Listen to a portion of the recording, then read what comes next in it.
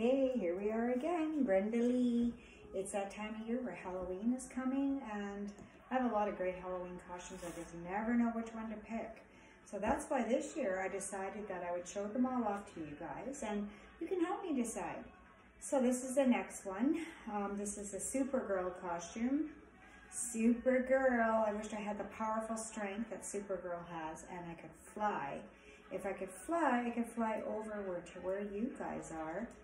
Different spots in the city where there's beaches, and oh my God, I could wear my bathing suit underneath this costume, show up on the beach, and voila, here I am, Supergirl.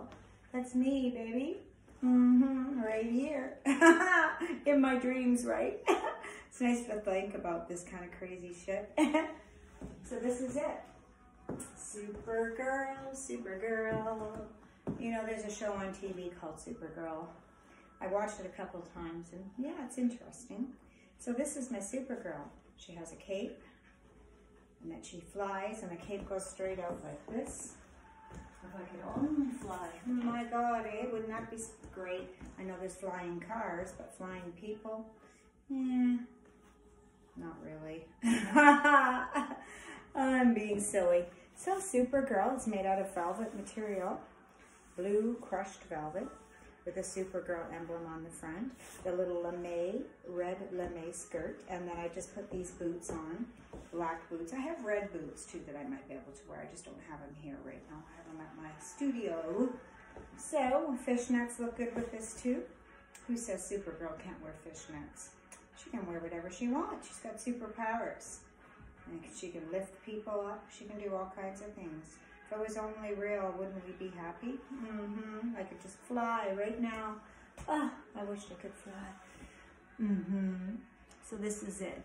It's just a one-piece dress with cape attached to it. It might be a bit hot, this one. That's the only thing. When I get dancing, I might be a bit warm in this one.